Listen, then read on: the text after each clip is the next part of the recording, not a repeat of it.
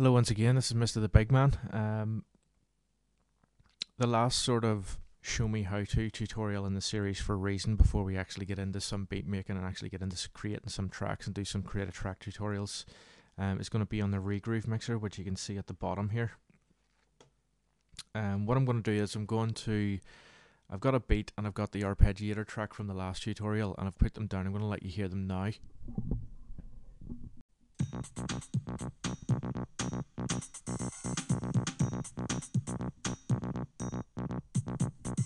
Okay, so they kind of fit together. I want something a little bit more with the actual beat itself. And I'm going to show you how to actually do that with the Regroove mixer. First of all, we're going to save out an actual groove, and then we're going to actually use the groove itself. So I'm going to show you how to do that on the screen. Okay, so if we right click, you'll see Get Groove from Clip, which I've just pressed on. Then we go over to our Tools menu. Our Groove menu. And then we can see that it's set as user 1 here. I want to save that out as its own Regroove patch file.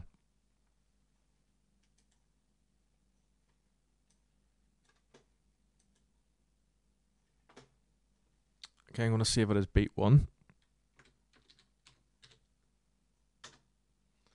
Okay, so that's now saved, but you can also see it's actually in the actual Regroove mixer now for us to actually use. And that's what we're looking to do. So it's as simple as selecting it on the actual note lane or on the track lane itself. So we'll show you how to do that now.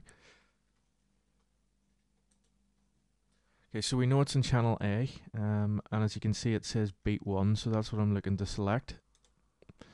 And now this will link against this and we'll play together then as a quantized beat and sound together. You might not hear much of a difference, but trust me, when it comes to headroom and everything, it's so tight in, it works really, really well. So I'll let you hear it again, and then we'll end it off from there, and we'll use it in future tutorials for actually making beats with.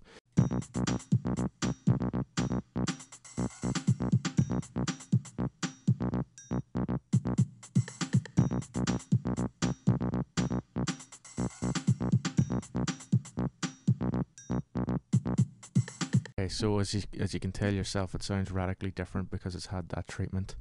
That ends the main how to do things within Reason itself with the new sounds and new instruments and everything that's in there. So the next tutorial will start in the actually creating the beat using Reason. First of all, to set it up for bringing it into Ableton Live to make an actual song out of it, and then dropping it into Cubase from there to do the actual mix on it. Okay.